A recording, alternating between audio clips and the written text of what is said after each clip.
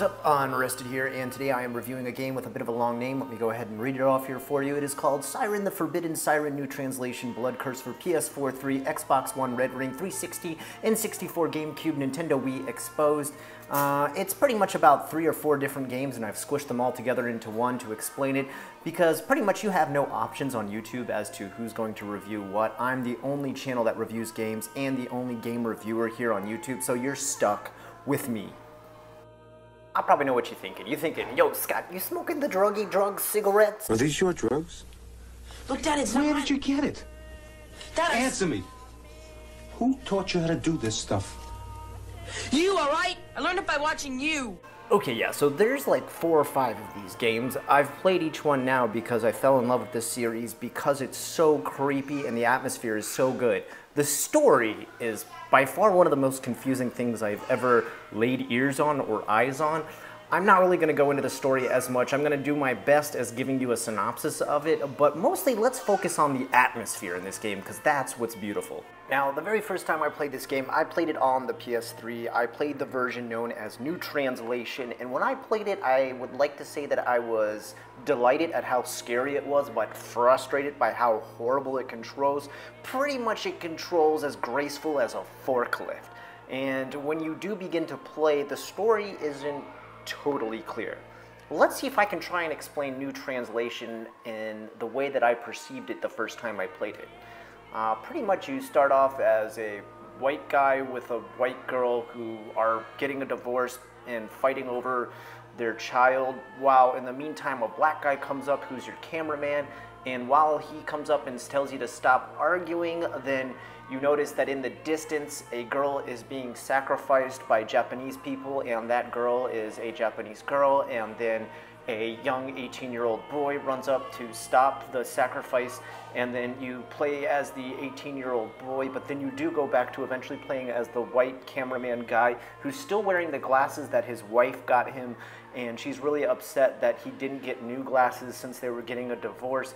And then also you're trying to find your child who went missing while you guys were fighting, and also then the black guy dies really early like a classic horror movie, and he's no longer part of the game, but then you're still playing as the white guy who's running through a messed up part of this decrepit Japanese city, but also at the same time you go back to playing the 18-year-old boy who's now starting to fall in love with the Japanese girl who he saved from being sacrificed.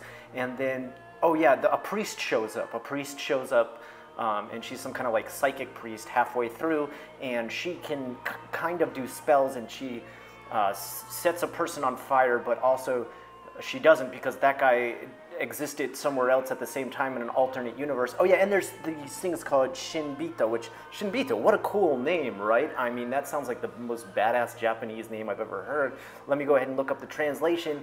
It pretty much means dead people. Okay, it's not that exciting, but they're cool because they're like zombies, but they're zombies who still kind of remember their own life, so they still have some intelligence, and you're fighting against them, but not all of them are the same. Like some have wings and some look like a half centipede bug person, but while you're fighting through the game against these, you run into that family again who was fighting, and their daughter has bug eyes now, but I don't know why. And then you go back to playing the priest and then the Japanese girl, and both of you are looking through like graves, and magic stuff happens when you touch the graves. And then eventually the ending part comes when you find out that a portal is opening up, and like things that look like, I guess, gastrointestinal juice start showing up out of that portal. And the doctor, oh, I forgot totally, there's a doctor in this game who's looking for a nurse. Well, he gets stabbed by one of them, and then they open up the portal fully, but the 18-year-old guy is able to stop it, but the priest wants it to be open, and then it ends with the 18-year-old guy wearing headphones and 2 shotguns and a samurai sword. I have no idea what I played. You see, Siren is survival horror meets stealth games, kind of like Metal Gear meets Silent Hill, but if Snake's gun never really killed anyone, and if he even got so much as close to somebody, he would die. And also, he would be able to see through his enemy's eyes. Did I mention that? You can sight jack into the eyesight of other enemies. Yeah, this review is turning into a more mixed up story than the actual story within the game. Okay, knowing everything you already heard about the game, Number 1, your character is either a gaijin or a Japanese person. You are stuck on some sort of cursed island. Number 3, you are fighting creatures called shibito that are like semi-intelligent zombies. Number 4, you can see through the eyes of these shibito. And 5, sometimes you get guns or other weapons, but you never totally kill anything in the game because, well, the living dead never really stop living after they've died. Let's try, and merely try to encapsulate what this horror game is about, what Siren is about. You see, you're a group of survivors, film crew, tourists, residents of this island named Hanyuda, multiple characters from all these groups, all on an island.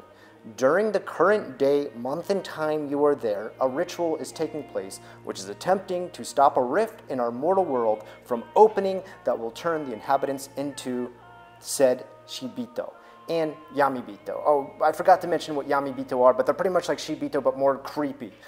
Anywhere, they're somewhere between dead and living beings, as well as a blood god of death and destruction who will be also let loose upon the world.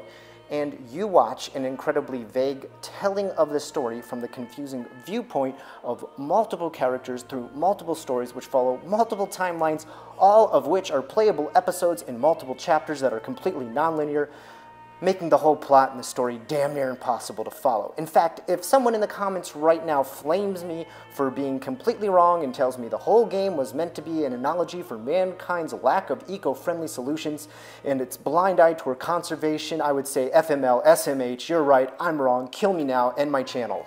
But I mean, really, that is the worst part of this game, is the horrible, vague, vapid story. The rest of it is just genius. It's beautiful. It's a work of art. If to you, beauty in a work of art is horrid, disgusting, morbidly grotesque, overwrought with depressing atmosphere, and a very nihilistic style of hopelessness. Beauty, you know, right? This is from Keiichiro Toyama, the guy who worked for Silent Hill's team, helped make the game super scary, and then watched it slowly and gradually turn into an FPS that's a shooty bang bang zero scares game. Raised 2 middle fingers to the Silent Hill team, went off and said games aren't scary unless they leave you traumatized with its imagery and its sound, and that is the best things about this game. Let's just take a glance at what scenarios and graphics made this series so scary. First off, Siren was one of the first games to use face mapping in 2D because, let's be honest, 3D mapping wasn't out yet until LA Noire. And during this time, what they would do is take a sort of polygon figure of a person and then photograph 8 to 10 pictures of their face moving in different ways and map it over. Now, sometimes this led to some uncanny valleys, to say the least. For example, somebody's face may open up too wide and it would slowly go over the form of the chin on the face. And then there's this.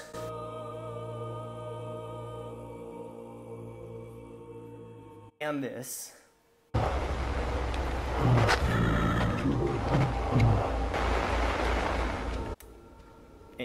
And this.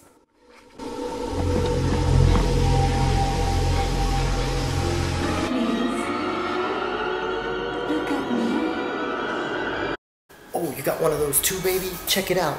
Ah, it's so good to get out of that sweaty thing. Good God, put on some deodorant, boy. Oh, hey there, girly. Do you like a handsome chest face like me? I'm all handsome on this tummy, ain't I? How about playing as a defenseless little girl, running through an abandoned and decrepit hospital, while a nurse, with horrible cackling laughter and all the symptoms of Ebola virus, is walking around with more crooked gait than the ghost from Mama on meth? Yeah, this is unsettling. This is unsettling. I'm unsettled. I don't feel settled. This and this are the best aspects of Siren. They are so good, in fact, that they carry the tension, the fun, the empathy you have for these characters, and the interest you have for learning more of the lore of this island, its inhabitants, and every other aspect of this game as a whole. There's so many memorable aspects of this game that really I can't go into detail with each one of them. It makes it an individual, unique game that sets it aside from all the plethora of rushed horror games that come out these days.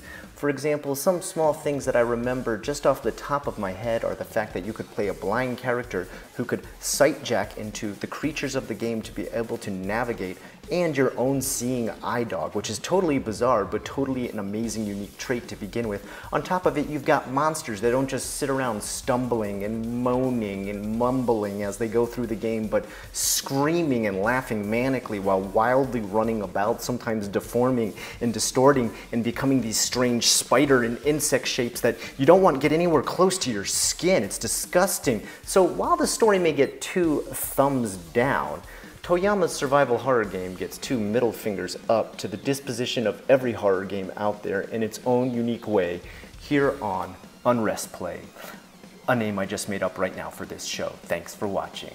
Thank you so much for giving this little show a chance. It's the first time I've ever tried this whole game review thing. If you liked what you saw here today, please like, comment, and subscribe so I know to make more of these. If you could also share this video, that would really help me if you would share it with sharing on shares, and also share on a share site with sharing people who like to share.